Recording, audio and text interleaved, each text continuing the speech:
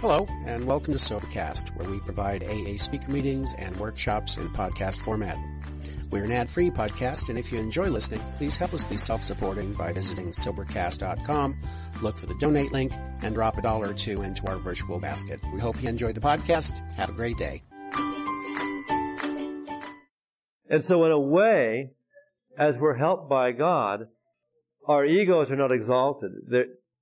They're not crushed in the opposite of being exalted. We're not demeaned and put down, and we're not saying, oh, you're wonderful and cute and you're just fine. It's something else that happens. That we meet a mature person.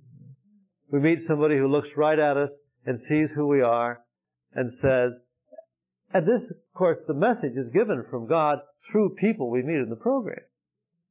And the people look at us, and we're in dread of being put down and looked down on and despised. And we're just hoping that people will think we're cute and wonderful and just fine. And they don't do either one. They look at us and say, oh, you're such a mess. We're really glad you came to this meeting. Keep coming, and they give you a hug and have total acceptance and affirmation and say, whatever you do, please come back to this meeting. Because, you're a danger to the community in the way you are. And so we get this different thing, We weren't even looking for that favor of being accepted uncritically and unconditionally, while with eyes open about our suffering and our character defects. It didn't even occur to us that that's the way, because we've been living in fear. And when we live in fear, there's no place for that. You see, we have to come to a place. To live in fear is to live with the conviction that God or somebody or they are waiting to judge you, are waiting to evaluate you, and then reject you insofar as they find things wrong with you. And the revelation of a higher power, the revelation of God, comes by the discovery that nobody's after us to judge us. They're just not there. What's after us is,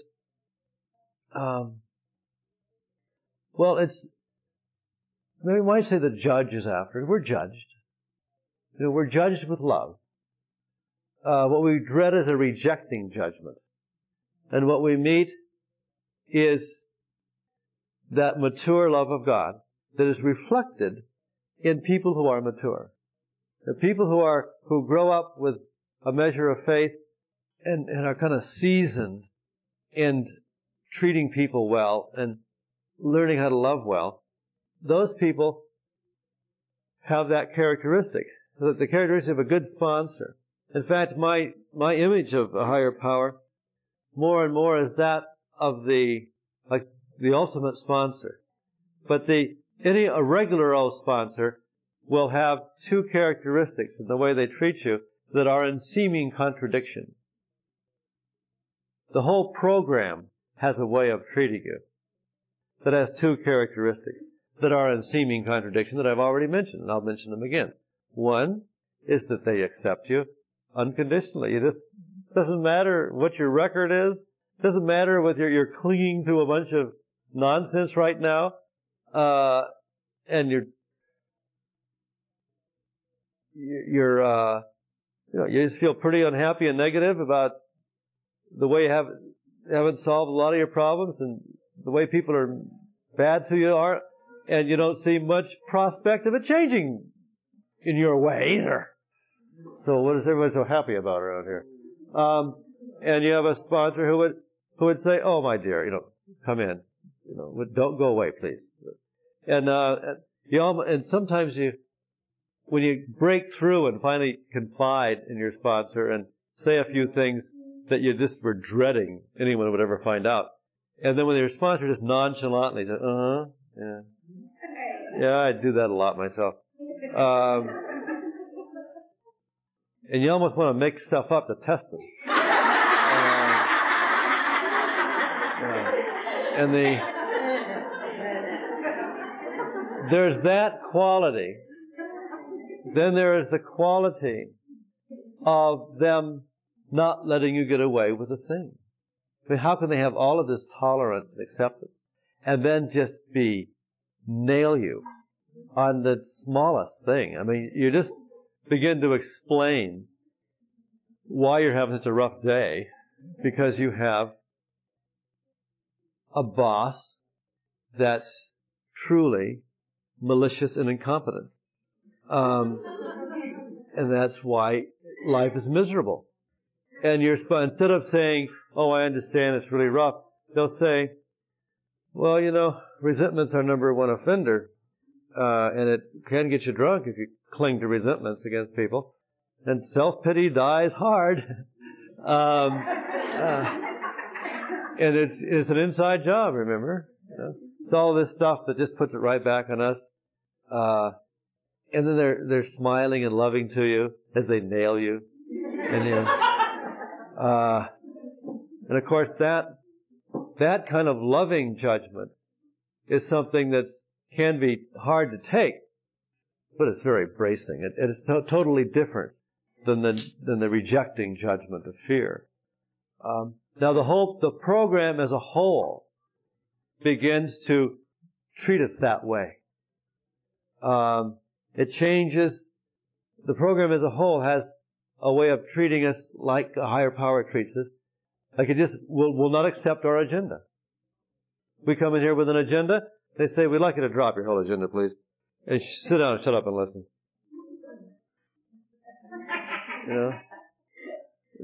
You attract a lot of people this way, huh? Yeah.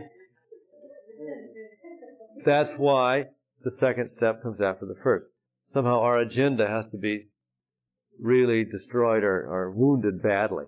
Like we don't have much bright ideas left.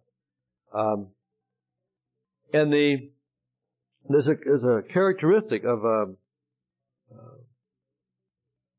beginning to find this relationship to a higher power. And that is that,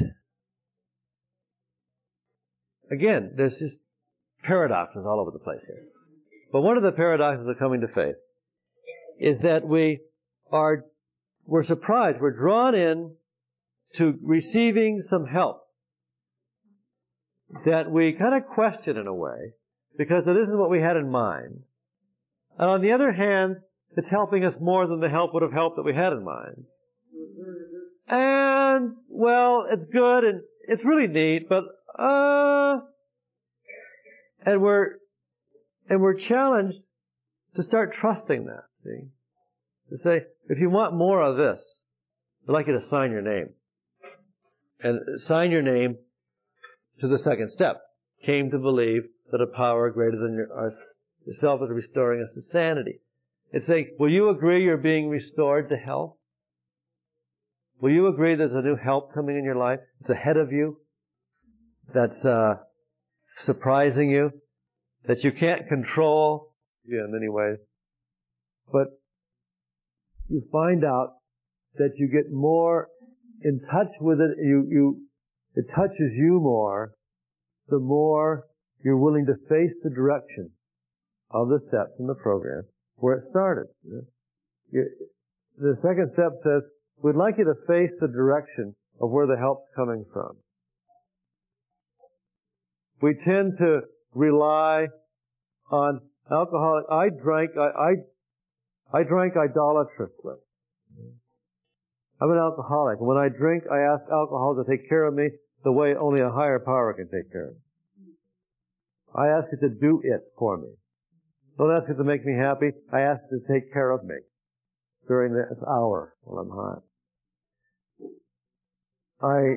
And insofar as I have a belief in control, I ask my powers of manipulation to take care of me. My power to weasel and evoke sympathy and scare you and convince you and be quicker than. I rely on my powers of persuasion to change you enough so that you'll be good enough to me so that I can make it through the day. I'll rely on that. And the 12 steps say, we'd like you to rely on a power of love and wisdom that manifests itself when you work the steps and live in the fellowship. It isn't that you don't think anymore or persuade or do. You can try to persuade people, fine. Then turn over results. But you don't count on getting the results. Whenever we're using idols, using money or alcohol or sex or persuasion, when we start counting on those things, relying on those things so that we can make it, we always have the results in mind. It's always result or keyed on results. I'm relying on this so that I get the result, so that I'll get high enough so that I'm immune from you getting me. I want the result. And in this thing of faith, it says we'd like you to come forward and enter into this way of life where we start treasuring the kind of relationship we're given, a relationship that's based on mutual respect and honesty about what's wrong with us, and learning how to tell the truth, and rely on that way of life primarily, and then even give up the results. And then you'll get results that are a lot better ever by miles than when you wouldn't give up the results. And here I wanted to make, I'm getting off, there's a point that's almost escaping me here, and that is, it's strange, but as we give ourselves in faith and say, okay, I'll buy into this, I'm going to sign this, I believe that a power greater than myself is restoring me to sanity. As we give ourselves over to a relationship to a higher power, to the universe, that's different than this working it out in private that we've been doing for so many years, it seems like you would give yourself away and somehow your own dignity as an independent person would suffer. And it's just the opposite. How that we do not turn ourselves into a Jim Jones kind of thing. We don't turn ourselves in and abdicate responsibility for our lives. Faith doesn't work that way. We are walking the path of faith, and what happens is it wakes us up more, and we become more alert to what in the heck's really going on around us. And we notice people easier. And we start getting a little better judgment about what it is we do that hurts and what it is we do that helps. And we actually become more independent and responsible. And it's up to us to make our decisions and what we do next. And it's a strange thing, isn't it? You'd think you'd be more responsible when you're just off by yourself alone and you're, by golly, I'm doing it, I'm taking care of myself. And what we're in is in a secret, weirdo relationship with a weirdo relationship with alcohol or pills, that I have this pact that I have to get enough for you to take care of me, and I have to be sure no one knows about this because it was harder to get the stuff when they know. And then my relationship with everyone else is really screwed up. And that relationship to a power greater than ourselves in the tradition of the 12 steps actually brings us out into the community and turns the lights on. And our relationships are much more simple and honest with everybody. And we have a chance to be responsible and independent and not abdicate our... It's really... I mean, I can't explain that. I can kind of describe it a little bit. And as it happens to you, you kind of know. Now, kind of a theme here, and the point of the second step, that if you're rejoicing right now and kind of a fresh faith in your life and And what I say, just kind of identify a little bit. You say, yeah, right on. Or if this is a real tough thing for you, you just, they bring up faith in God. It kind of grinds you a bit.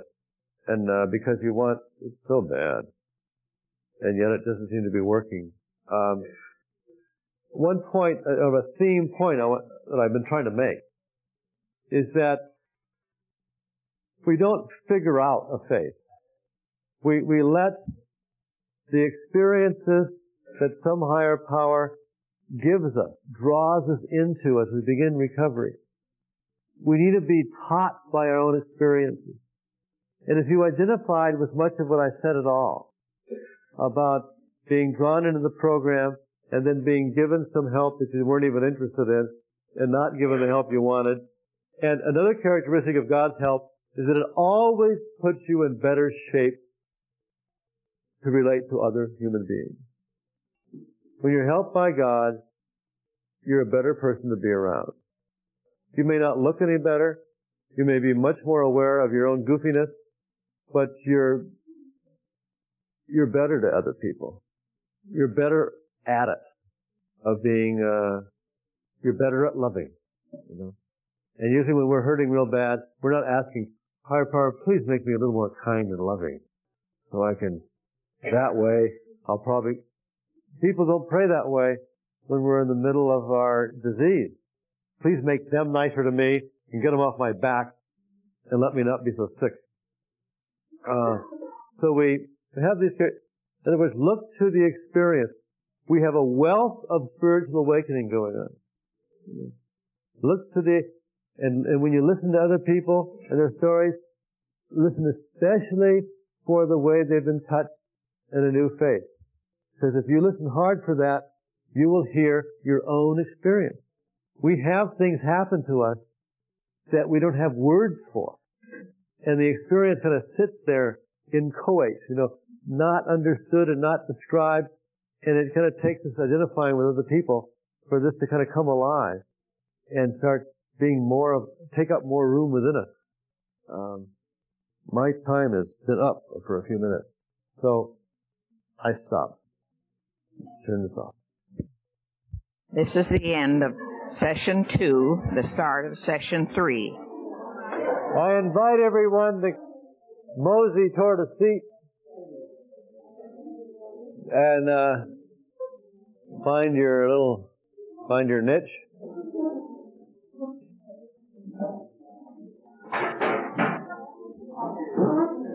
Oh, the table's in here already. Drying off, yeah.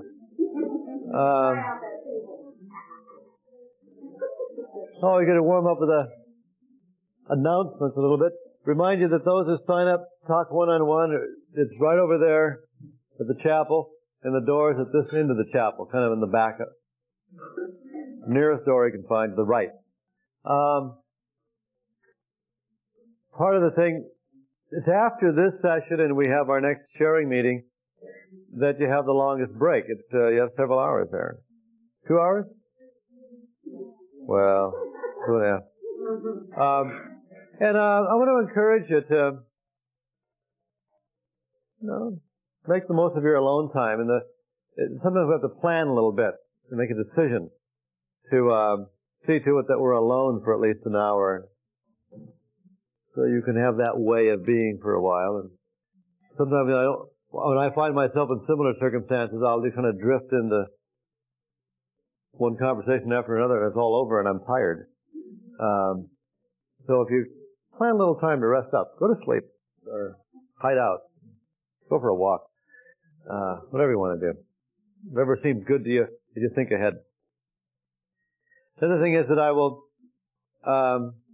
plan to celebrate Mass in this room at 5 o'clock.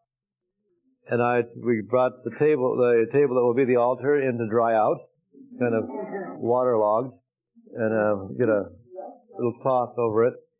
And at Mass, it's an optional thing for a retreat. This is an non-denominational retreat. And so, but the Mass is a Roman Catholic Christian thing. So, if you want to attend, everyone's invited to attend that. There's warmly invited. If you're uncomfortable with the whole notion, then don't go to it. Be comfortable someplace. But just a couple of aspects of it. I just want to mention that it's going to be, it is important that we have a little kind of a sacred space for it. So if you're going to not be at it, I would ask you not to kind of hang around the other places, where it would be harder for noise and stuff like that. And some people ask about receiving Holy Communion, if that's appropriate, well, in principle, everyone in the world is invited to receive communion, because it's only appropriate to say that the part of the meaning of receiving communion is that that's your faith, that you believe in Jesus Christ, and that part of the expression of that faith is this the sacrament of the Lord's Supper, Mass, and that and it's a way of joining up. It's a sacrament of initiation. So if you're a visitor and you're kind of thinking, look this over, well, then it would not be appropriate to receive, because it's a sign you're joining up the community and you're part of that community.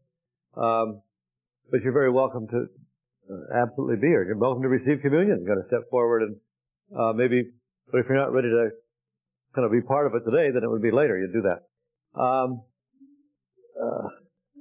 People ask, in other religions, is that there's no official intercommunion between Christian religions yet. They haven't worked that out.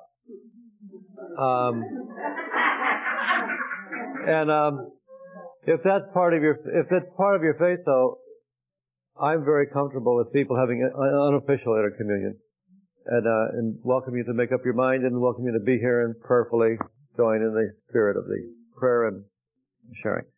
If I say any more, you'll get a credit for theology.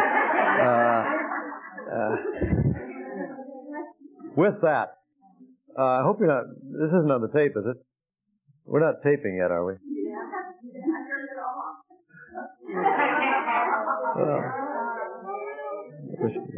Let's pray the Serenity Prayer. God, grant me the serenity to accept the things I cannot change, the courage to change the things I can, and the wisdom to know the difference. Amen. I'd like to share a bit about the notion of surrender. The third step, made a decision to turn our life and our will over to the care of God as we understand Him. This is the heart of the spiritual life and recovery, and and I always scratch around for a way to start out because it's so interesting. There's so many angles on this thing. And what occurred to me today is the big, it's a revolutionary step. Totally. And when I first hear surrender, believe me, I sure don't, when I first read the third step and gave it some thought, I sure didn't get it straight about what they meant.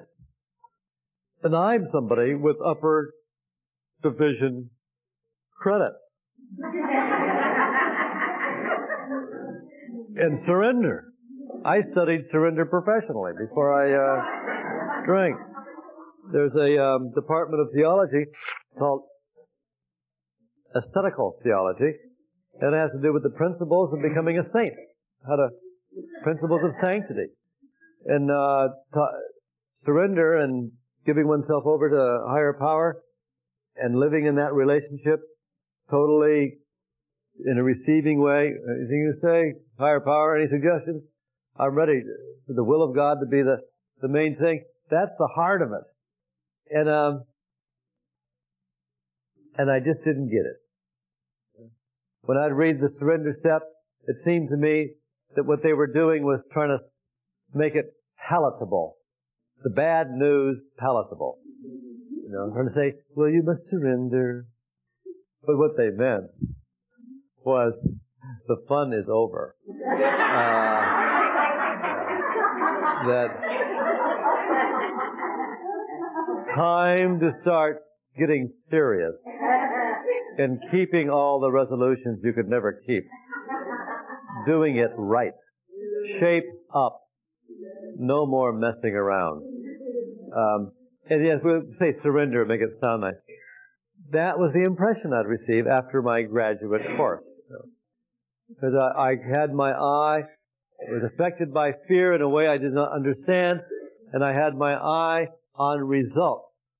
Results, results, results.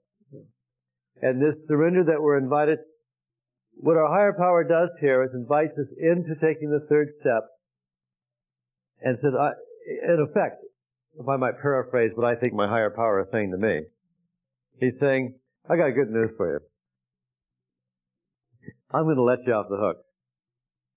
You've been torturing yourself. You got yourself in a double bind, a no-win proposition, day in and day out. You've assigned yourself the task of becoming happy and fulfilled by getting your own way a lot. And you can't get your own way enough to be happy and fulfilled. If that's the standard of happiness and fulfillment, that's getting your own way a lot, you just get frustrated too much. You can't get them to cooperate. You can't get your own insides to cooperate enough. You got enough hang-ups and defects of character, and they're not too anxious to get into your program and to cooperate with you. And so you've got yourself a possible assignment. Learn how to drink right. Learn how to drink and I'm going to let you off the hook and show you a way to live with some inner peace and harmony, with maximum harmony with your fellows, your brothers and sisters, where you don't have to condemn yourself to this kind of frustration. Is that good news? Yeah. That's what I consider surrender to be. We're invited into this. He says, come forward, and he says, turn your life and your will over to the care of God. And that sounds so religious, so spiritual, beyond what it's. If you do that, you're pretty sure it'll jeopardize your financial and sex life a lot. You know, that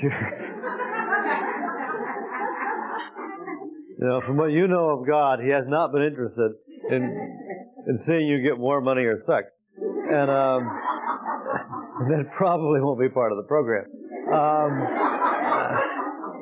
And so again, the results thing.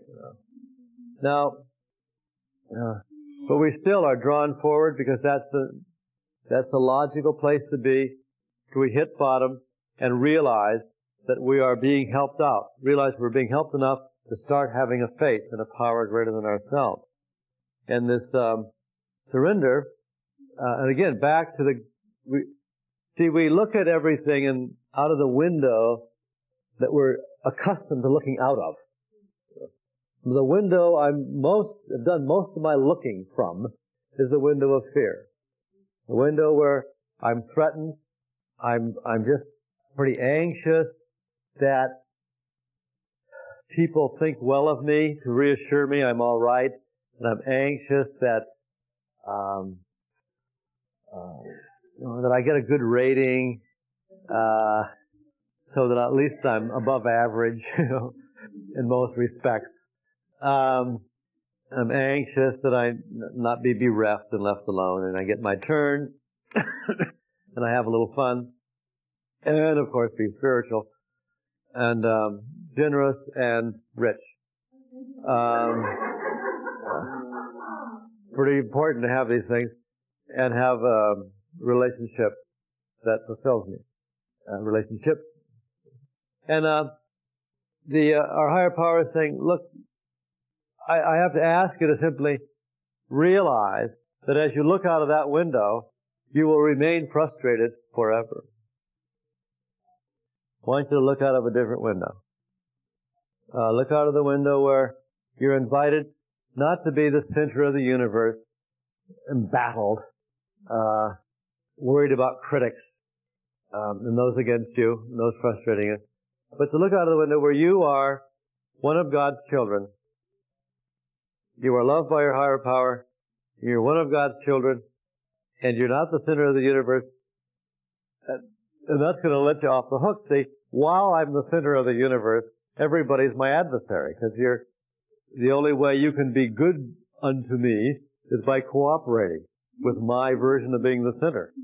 And when I'm not the center, but when I'm on the when I'm kind of holding hands, just the way I do after a meeting, and forming a circle around a higher power, and I'm one of the folks, I realize that I don't have to have things, quote, turn out all the time. And that's the breaking in of this new thing.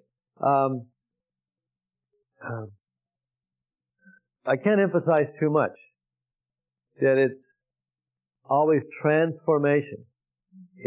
It's doing it in a radically different way. That's what surrender invites us to do. Now, the minute we get into a bit of surrender,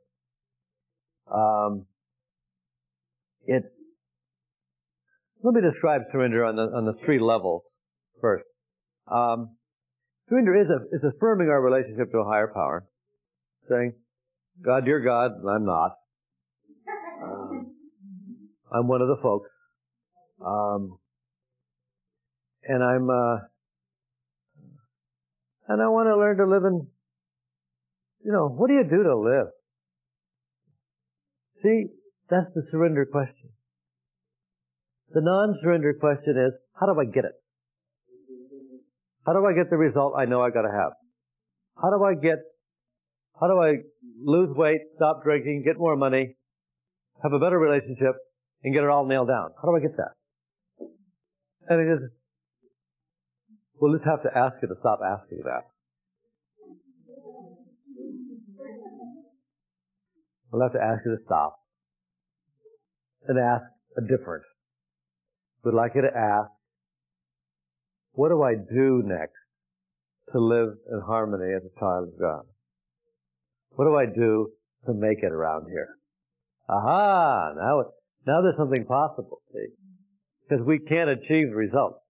They say, well, one of the things you do is show up at meetings and be open for identification. And when you find yourself identifying with somebody, we'd like you to know that doesn't threaten your life and that's all right. When you identify with other alcoholics and say, oh my God, I'm more of an alcoholic than I thought. But don't worry about that. That's good. You identify more. And let's say you find yourself not worried about results, but you're, again, we get free demonstrations. Our higher power kind of draws us into surrender on many levels, and then he asks us to affirm, to sign our name to it later. I found that my basic surrender I stumbled into. I think maybe most people do, but I stumbled into to the beginning of real surrender. I'd been hospitalized 5 times in an aversion treatment hospital, once in a psychiatric division of a major hospital, and then shipped to New Jersey. They weren't waiting with bated breath in Los Angeles to see how I'd do. After multiple hospitalizations, they're not waiting anymore to find out. We're written off, kind of healthy in a way. Written off in that sense of ever turning out the way I wanted to turn out. Fine. Okay, I'm back in New Jersey. And the deal was, you had to go to 4 meetings a week and they wouldn't feed you. It's okay, go. It's okay, I'll do that. Some more. And as I went to meetings and began to be drawn into the fellowship, into the program, I was doing stuff that has to do with surrender. Now, I didn't even know. Somehow our higher power takes away from us the burden of clutching onto results the way we have been accustomed to, We were trying to drink right and get away with it for years. And then we finally just, we stopped clutching it because we're just tired of it. Or I'm clutching, I want to make this marriage work. I want to make these kids behave. And if I just do this and I do this, and finally you just,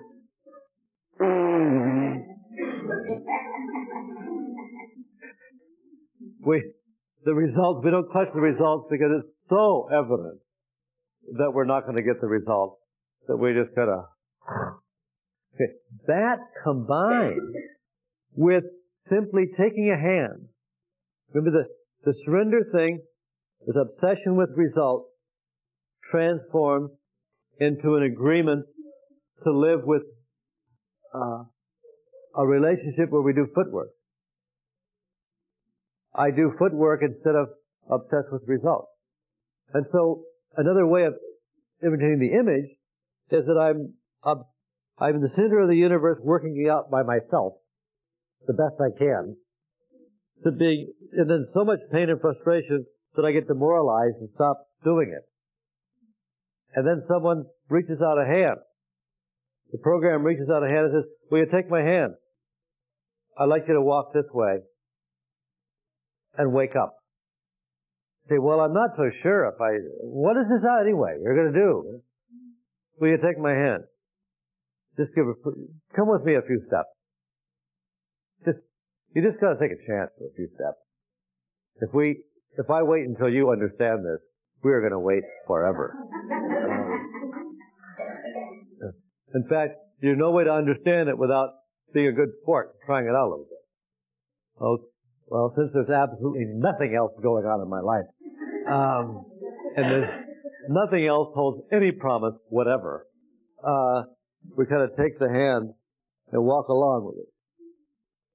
So I'm walking along, holding somebody's hand, instead of working things out in private. This is a revolution. This is a totally different approach to life. Walking along, holding a hand. And as I'm doing that, I'm being drawn into some mutuality, into a mutual sharing of stuff on a deep enough level where it's shocking. People are saying these awful things about themselves. It's very embarrassing. They say this stuff out in public. And then we're asked to agree to be a part of the group, and we find we are anyway, whether we agree or not. We find ourselves beginning to live like an alcoholic, live like an al-anon, live according to the truth of our guts, of our inside. And it's like a fiat accompli. It's done. We're into it. You know? And that's what I found. I was going to meetings every single day, twice on Saturday. And I was hanging out with alcoholics, and I was feeling this deep thing. Of course I'm alcoholic. And I felt peaceful about being alcoholic.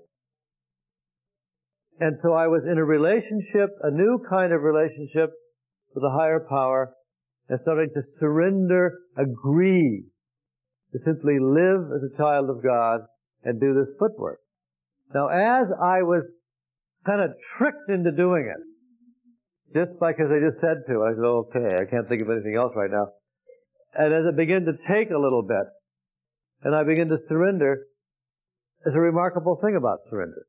On the one hand, it seems very unnatural to do it. And on the other hand, the minute we do it, it seems very natural. It seems, well, of course I'm alcoholic. I mean, any dummy can see that. And we got relaxed with it. Huh? Of course, sharing on a level of emotional honesty, where you listen to other people take their turn and I take my turn. Of course, that's a humane, human, sensible sort of a way to live. I'm a human being. I'm a social animal. I need to have other people share their guts so I can identify and get reaffirmation that of course, once you're doing it, it's sure, why, of course, it's natural as can be. Any of us want to do that when we're drinking? Go to a meeting and wait 50 minutes for your turn?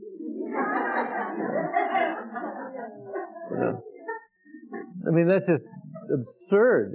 That's why when a person is under the influence, they don't do well in the whole meeting, you know, usually. But there's levels of surrender. I want to distinguish three levels. The full surrender, all out, the nausea level, and the not yet ready level. And the full level is full of paradox, because the minute I fully surrender and just let go, and I find myself not fighting anything, half because I lost the energy to fight, And the other half is I begin to identify with people who are not fighting, and they gave me permission. You're not being unpatriotic when you don't fight yourself. And so the combination of the two things, I actually relax for a few minutes. And I relax and I'm in harmony and I'm not fighting who I am and what I am. And I find out, oh, this is nice. Surrender, once we're doing it, is invisible. Once we're doing it, you don't feel especially religious or spiritual. You just feel sane. You just feel like you've stopped doing some real dumb things. You just feel like you're not giving yourself an arbitrary, stupid, bad time. Full surrender is the simplest kind of respect for reality, the way it is. It's agreeing to live in the world as it is. But if you don't agree to live in the world as it is, the world stays exactly the same anyway. And the only difference is that I have a tightened gut and I'm in conflict and turmoil. And when I agree to live in the world as it is, anything else other than that seems so stupid that I wonder why I ever did it. You take the issue of surrendering in a relationship. It doesn't mean letting the other person use you as a doormat. It means being willing to let that other person be who and what they are fully, unconditionally, without any reservations. You give them permission to be the big jerk they are. Or you give them permission to be the beautiful person they are. And it's the same thing. You know, if you can't see they're a beautiful person, then you can't surrender. If you know that they're a jerk who's a beautiful person, you have a chance. You can just give them permission to have all the hang-ups and give them permission to be somebody who can't listen, to be somebody who can't catch on to the easiest thing in the world.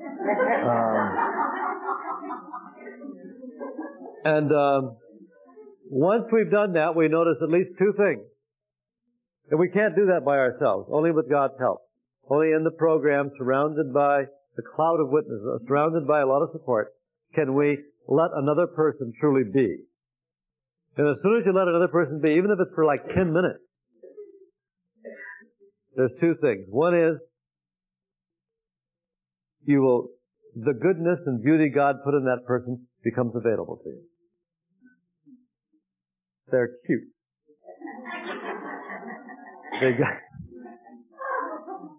There's a certain, the beauty and the interest they have is now available because we're not fighting them.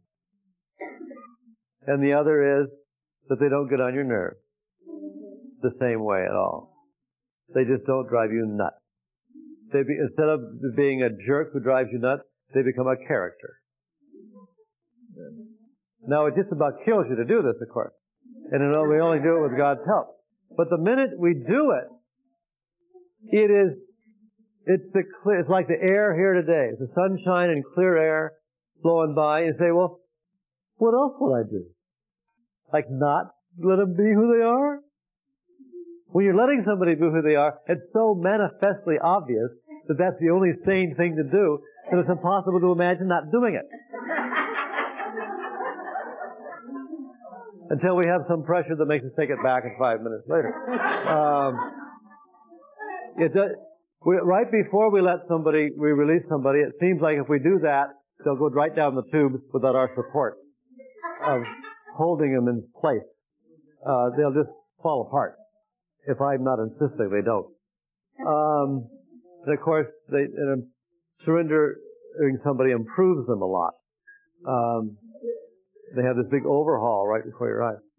Now, when we're surrendering, the deep surrender we experience not as a great feat that we deserve some applause for or credit for. We experience deep surrender for what it really is. A blessing from God. Simple sanity. Nothing more than simple sanity. It's just what anybody would do if they couldn't keep any secrets and all the lights were on. All the emotional, mental lights. Now, the nausea level. The nausea level is that level of surrender where you're talking to your sponsor and you're explaining a few reasons why you're miserable. And because of the person you're living with, who's is so unreasonable and hostile and full of deceit. And you and your sponsor says, well, you know, you didn't just find this out.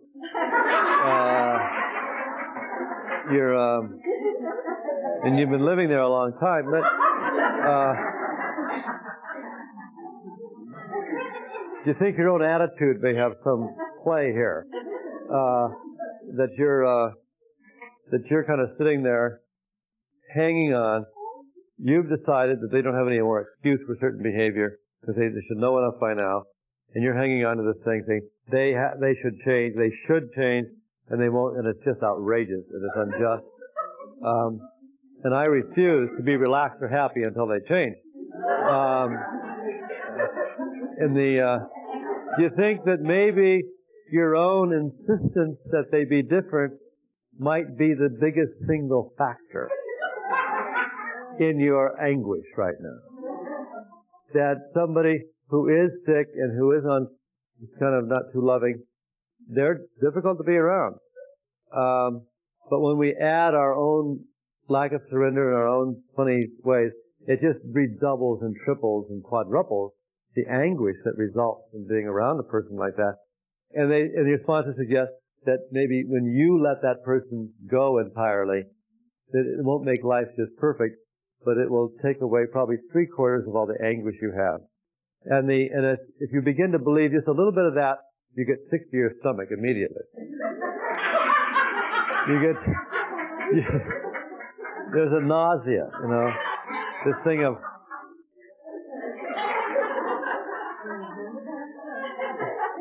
that somehow the little flashes of fear come in that it's like your fault and they're going to make fun of you. And then you're going to have to let something be, and you're afraid if you let those muscles relax that you just might disappear or fall apart, or you won't know who you are, or it makes you sick to your stomach, sick of fear and self-loathing and embarrassment and oh God. And you could have done this years ago. You could just do this by yourself. You don't need the other person's cooperation. You've been waiting for them to do something for years, and now you're finding out that you can do something without waiting for them. That's the key deal, you know. It is so embarrassing that you're sick to your stomach. And then as soon as you make the move and start letting go, the nausea passes. We even feel disloyal at that point, especially with kids. If you surrender your children, well, you just feel like you're an irresponsible parent if you don't insist that they turn out right.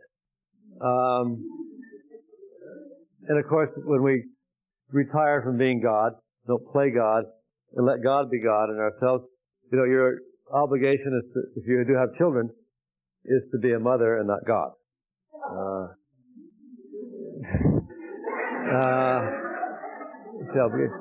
So, as we begin to make the move, the nausea does begin to pass. It's, we start getting over it, and then when we're in the surrender, again it's like clear air. And it's as if, well, of course I do this. Why would I do anything different? Once we're in surrender, it just seems impossible not to do it. Then there's the not ready yet level. And that has to do with those issues in our life where we're bedeviled still by some behavior or some feelings that we have conflicts about them. They bother us. We can't decide whether it's so bad or wrong, but it bothers us. Anybody have any obsessive habits that,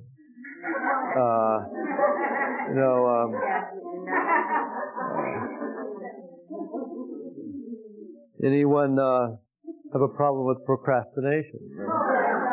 Now, this kind of goes, I touched on this last night with the thing of accepting ourselves as procrastinators, you know, who would do one thing in front of us. Adulterers who commit adultery or don't commit adultery today, and give thanks if you don't have to be in anguish. But let's say procrastination. Procrastination is deferring things. I think the root of it is fear, sort of a perfectionism, that I don't want to do it until I'm pretty sure I'll do it well enough not to be humiliated and made fun of. And while I'm considering how to do it right, 4 more things come in to do. And which now makes me have 5 things to do. It's much more difficult to do 5 things in one and to do it well enough for my own standards. And so this is a bigger problem, so I must contemplate more deeply how to do 5. And by the time I start making the first move, there are 9 more things. And then mail came, and I'm in despair. And so we want to get over this, you know. And so you're going to struggle around with it and pray and turn it over and so forth. And still there's a certain pattern in your life of procrastination and the kind of anguish and pressure that goes along with that. And so you've worked surrender. You said the surrender prayer, you've done this and that, and you're still opening your mail by opening this. Well, I'm going to have to do something about that. Now, what's the next thing? Advertisement. Well, I know I probably don't want it, but I wonder.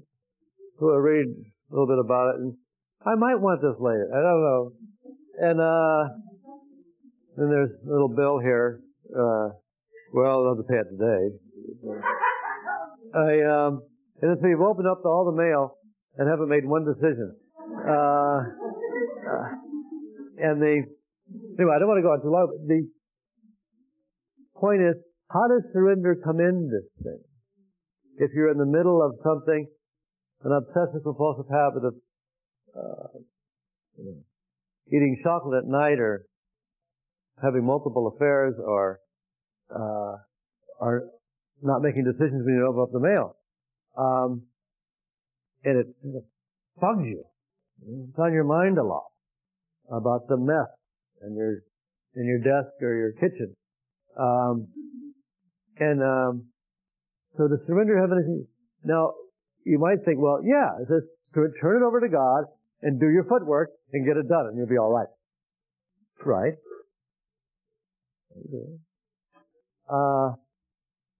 What about when you turn it over to God and you keep behaving the same way?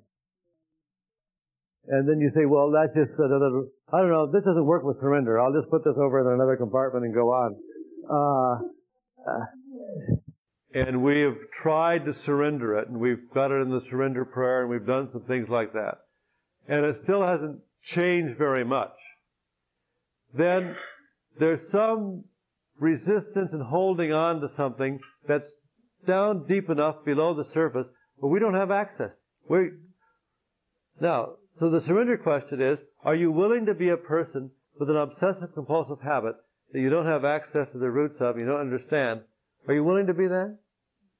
Are you willing to get up today and live your life with a willingness to be enlightened, but knowing you're not enlightened yet, and you're hanging on to some old ideas and fear in regard to this thing? Are you willing to show up and know that you're not making much progress on this, but you're willing to be it? You're willing to be a person with a sex problem, with a fear problem, with a money problem, with a stealing from the stored problem. You're willing to be that. You can't fake it. You've got to be really willing to have a problem you can't solve in your terms right away. But you're willing to keep on the table and not make a complete secret of. Tell somebody about, and to be willing to do some footwork, and willing to have the footwork not pay off in the terms you'd like it to pay off, which is make it go away. Or make the guilt go away so I can enjoy myself more. Or something, you know, to get the tension down so I feel better. Results. And the surrender says, no, you don't get to pick your results. We want you to show up before your higher power with your real life as it is, turn yourself in, and be willing to do footwork, and trust God to show His love and care for you while you are unfinished, while you are voluntarily or involuntarily hanging on to some thing where you don't even understand yourself. That's the not ready yet surrender. You know? And you say, well, Father, are you just kind of making an elaborate rationalization so you can keep doing, or we can keep doing whatever the hell you want to do? I hope not. You know? I think we can misuse anything, you know. But I know myself, and I've talked to many, many, many people. And I see people, you know, kicking themselves around and, you know, kind of endorsing surrender, but just figuring, well, it doesn't work for me and I can't do that. And I see a lack of a willingness to live in the presence of God with an unsolved problem. And to work our surrender means to be willing to live with an unsolved problem, you know? And not insist we get it all together in 2 minutes, or in 2 years, or in 10 years, and to keep showing up at the place where it works, you know. To be willing to anyway. Back to that notion of results. I find that I have to think about this in an explicit way to work any kind of surrender in my life all the time.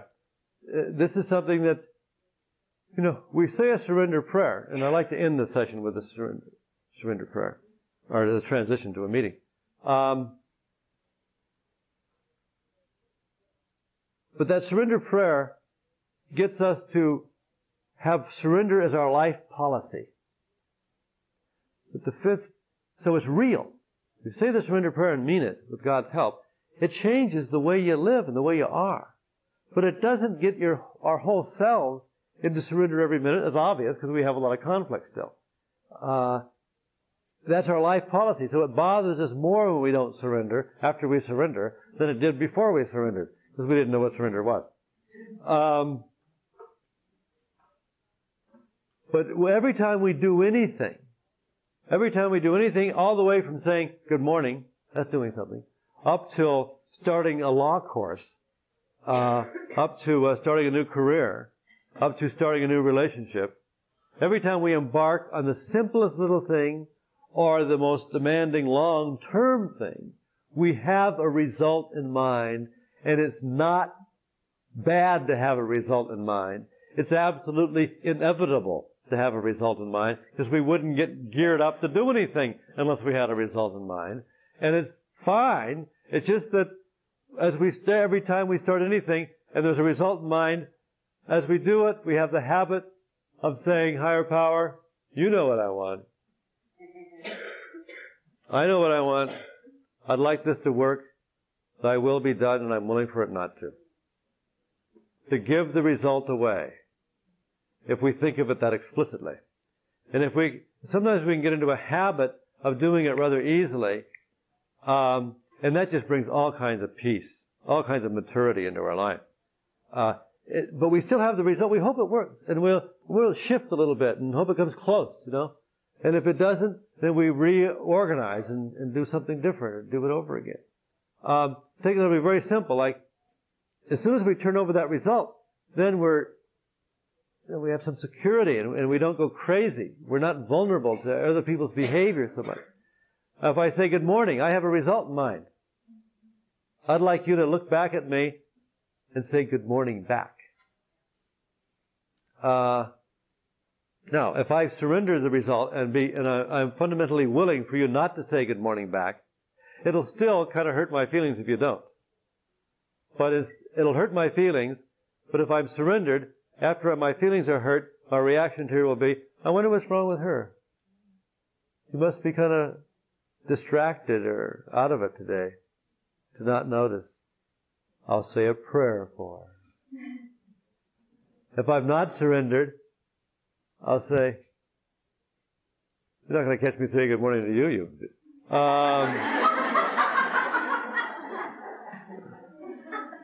You know, you took something away from me. I gave, you didn't. You know, I'll have hostility and I'll be upset. It's all a matter of that totally different approaches, you know. And as we start out in a relationship, if we want this relationship to work, it's fine. That's human. Everybody wants a relationship to work and be nice and turn out. If we insist that it turns out, it's like walking up to somebody and putting your hand on their elbow and squeezing and saying, honey, it's up to you now to make me happy. And I'm not letting go until you do.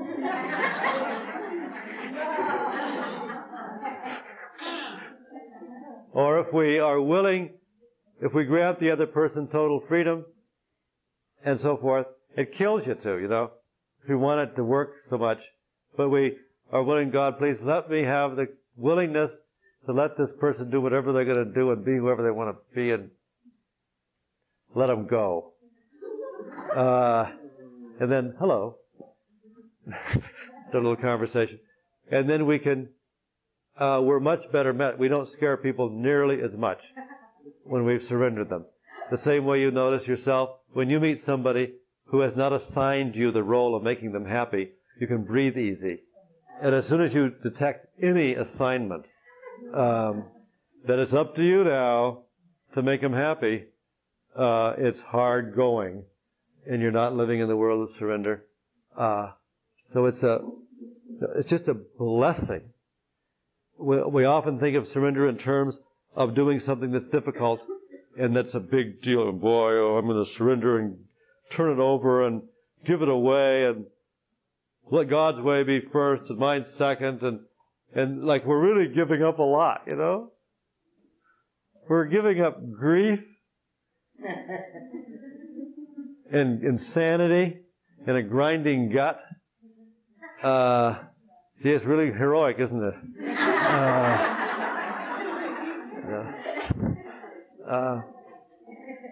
But so often it's impossible to do by ourselves.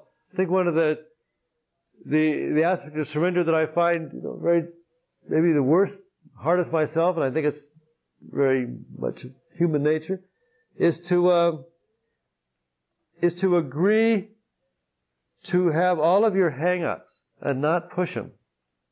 Let your fears and your phobias and your hang-ups and everything be just as they are.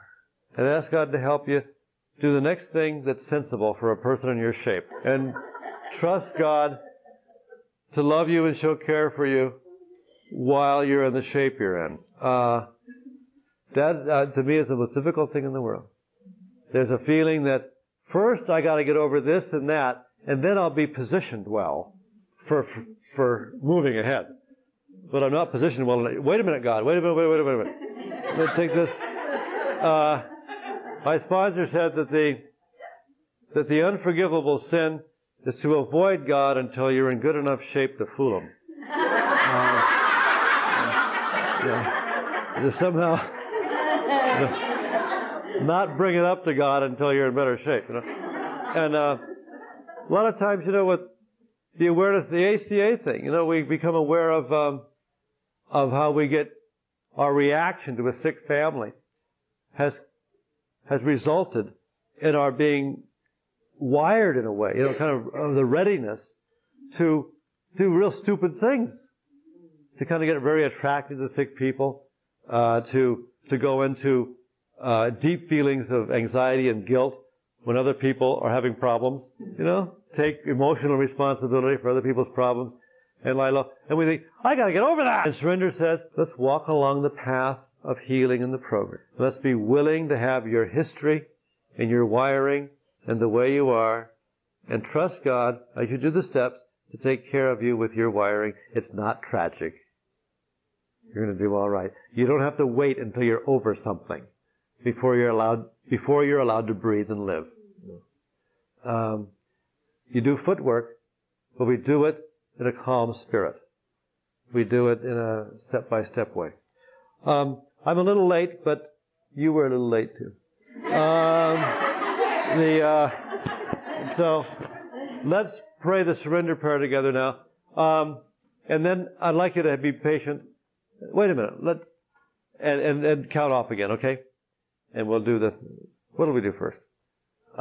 Let's pray the prayer first, and then be good sports and stay where you can be counted for about 1 minute. Now let's get myself. Some of you know this by heart, and some of you don't. If you don't know it by heart, just say amen at the end. God, I offer myself to Thee to build with me and to do with me as Thou wilt. Relieve me of the bondage of self, that I may better do Thy will. Take away my difficulties, so that victory over them may bear witness to those I would help of Thy power, Thy love, and Thy way of life. May I do Thy will always. Amen. Okay, 8. This is the end of session 3, the start of session 4.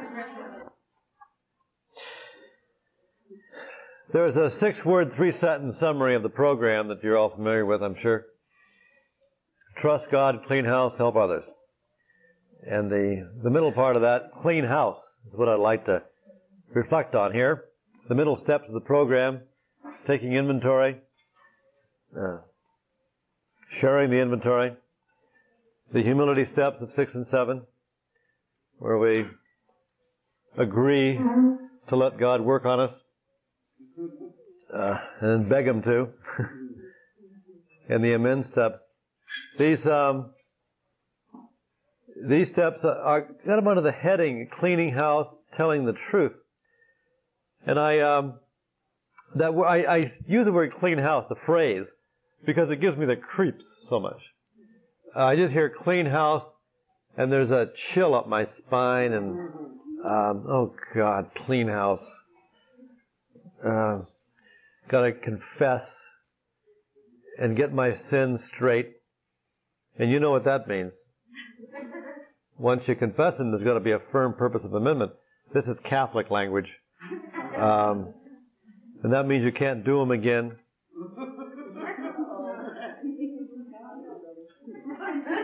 And there's two results of not being able to do your sins again. One is that you really will not do them again and never have any fun for the rest of your life. Or you will do them again and feel like a failure and guilty and so forth. So if you're reflecting on this whole issue in a spirit of fear, it's very discouraging. And of course I've been talking about transformation. Transformation of attitude, transformation of spirit, transformation of the way we live, that it isn't a matter of finally getting enough strength to do what we always needed and had to be done. It's a matter of being led by our higher power to do it in another way. And I think this issue of telling the truth is right at the most stark instance of something changing in the middle. The very nature of it changes as we come towards the program. The 4th step comes after the first 3. And the first 3, without the first 3 steps, it really would be stupid to take an inventory. Because all we would do is take it in our old attitude. We just write out a bunch of things we feel guilty about and feel bad, or feel worse. An inventory is only safe and only makes sense when we've taken the first 3 steps, or in the middle of them, when we're drawn into them and have that spirit. And think of it this way: we're transformed from fear to faith. We're not transformed from being fearful people into being people full of faith with no fear anymore. A basic principle is that we never get over anything. We never get rid of anything entirely. Well, you can say you get rid of drinking entirely if you stay sober a day at a time. But we don't get rid of alcoholism at all. We don't get rid of our being fearful in many ways. What we do is add the program. We add the experience of being accepted with respect and love and we add this faith thing. And as we add that, we get to live more and more in the spirit of faith while our fears are around. The more faith we have, the more program we have, the more the fears get scrunched up to the side and don't have much of an effect. They'll rush right back to center stage the minute they have room to move in.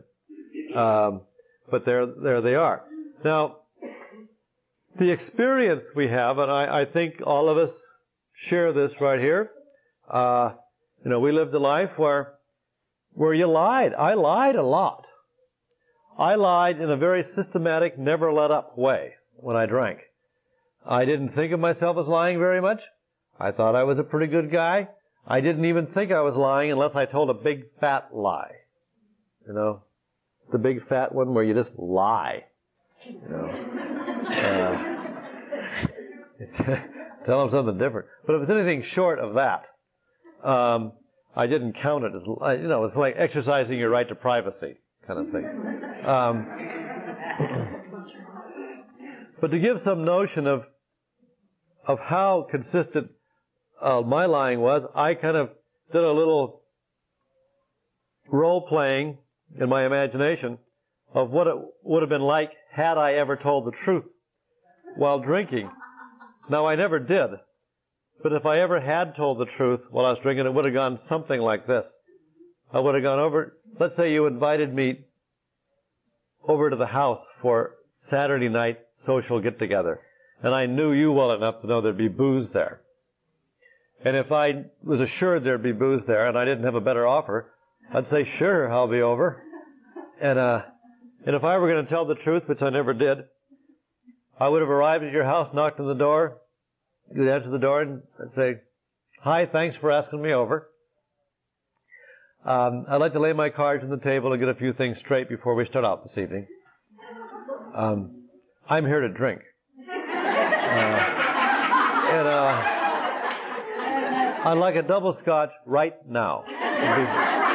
Before we go on anymore with any talk. Now. Okay. So I get my drink, I say, look, you were nice enough to ask me over. I'm going to be a good sport. You got games to play? I'll play the games. Other people coming over? I'll mix it up. Try to get along. Usually this kind of an evening, I get a little bit gassed, but I do all right generally. However, it's only fair to warn you, sometimes I go crazy. And I might throw up on the rug, get in a fight, try to seduce somebody. But that's the chance you take when you ask me over.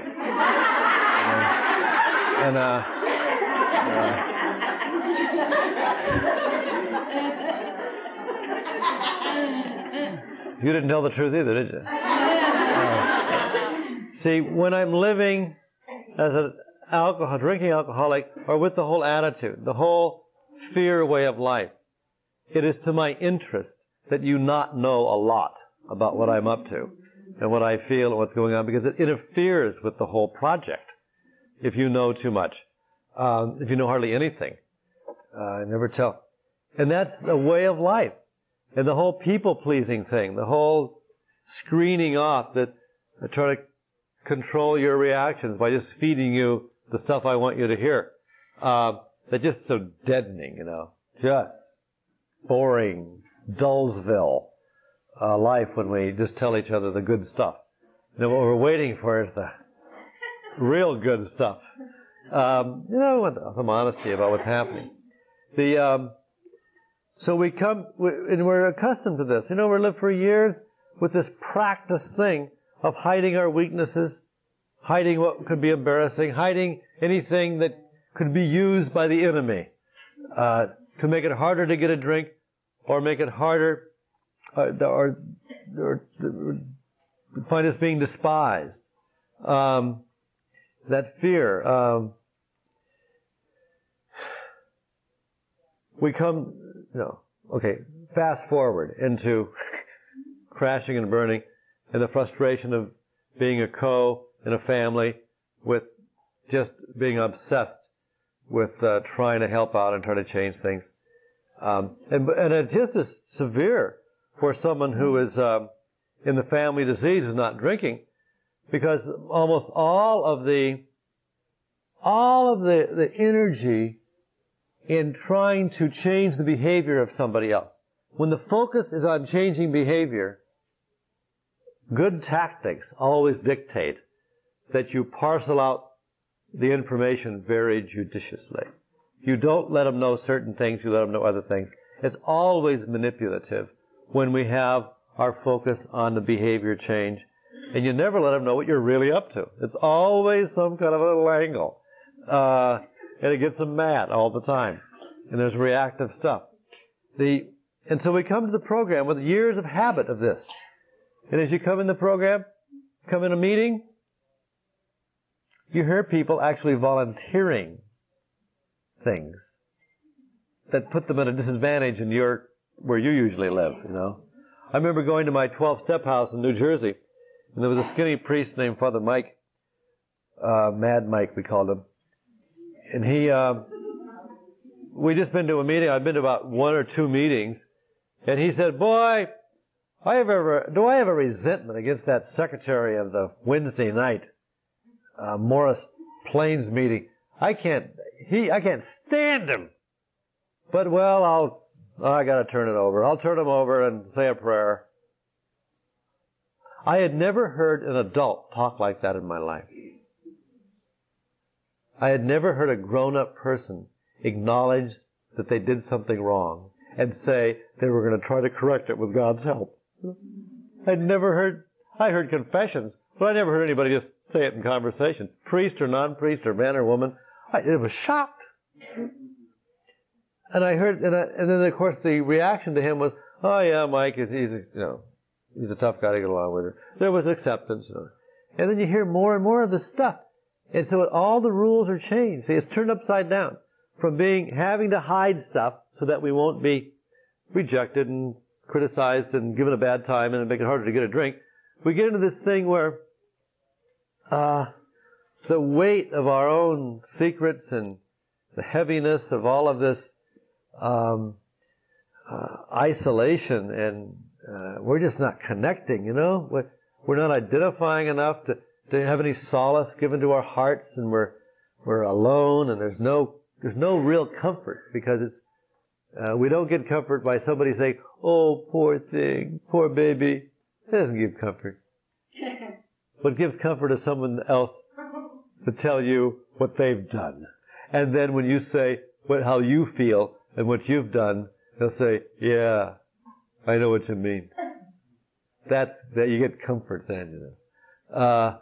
And so we start getting this thing where we say what's in our heart, and instead of anybody using that to their advantage, they receive it matter-of-factly, and we identify. And when that happens, that's a transformation right there, you know, on the spot. But then when it happens, there's further transformation. There's a transformation down deeper that because we identify and connect up with somebody and we don't feel alone anymore, well then we don't feel so bad. And we know this is part of being a human being. And maybe we don't get over what we've just discussed and don't solve the problem on the spot. I know in my own background, I would hesitate to say things because I thought once I said it, I had to have a way to solve it. Completely. And I'd be skeptical about being able to solve it. Never have another drink again. Never have a dirty thought again. Never have...